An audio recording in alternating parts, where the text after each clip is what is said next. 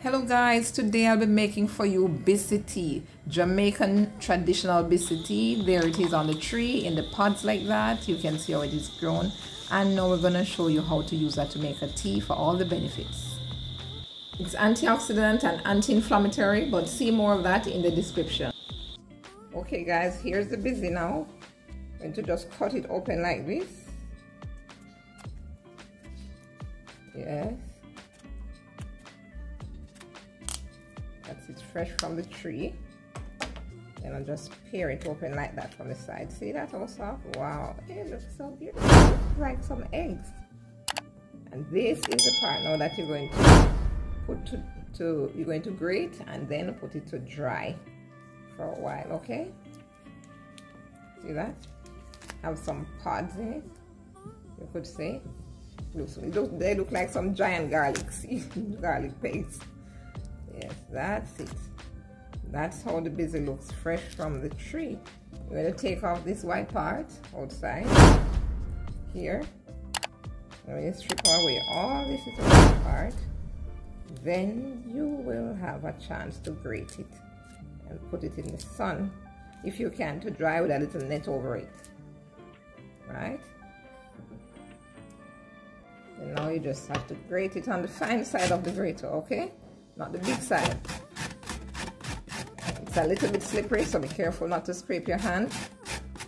Okay? You grate it off like that, it will just go down nicely for you to put it to dry. Now you'll notice that it is a little, what you say, light looking cream, but as it dries, it's going to change gradually to a brownish and then a very dark brown, okay?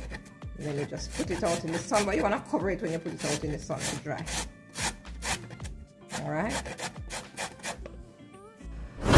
So what I'm talking about, guys, as I'm grating it, it's changing color from that brownish whitish look to this brown. Alright? Okay guys, here's our sun-dried Bissy, right? And this we're going to use to make a tea for you now. It's a very good source of antioxidant and it's anti-inflammatory also. Helps to treat diarrhea and any stomach discomfort. Okay?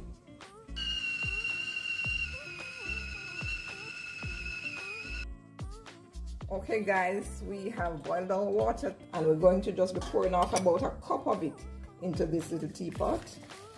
Just about a cup. And to 1 cup of this water, we're going to add a teaspoon. Just 1 teaspoon of this Bissy. Okay. This Bissy now, we just will close it here to steep for about, say 5 minutes or so. Right? And then we'll return to strain it off and mix it. Okay guys, it's time to just strain off this Bissy. You can see it has taken that nice brown color now, so it's ready.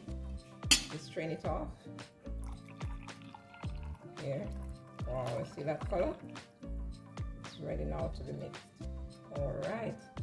Most of it was left back in the teapot at the moment. Because one thing with the Bissy is that when it gets soaked in the water, it just kind of gets heavy, so it mainly sinks to the bottom, as you can see there.